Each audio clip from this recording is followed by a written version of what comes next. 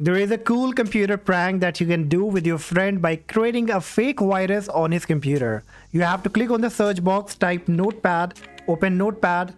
In the Notepad, you need to type this code that you will be getting in the description. You can also take a screenshot and manually type it. After typing, you have to click on File, then choose Save As and name it as main.bat. Now save it to desktop, then click on save. You will now see this kind of file has been created. Now on your keyboard, press Windows and R key and type shell:startup, then hit OK. Now drag this file to the startup tab.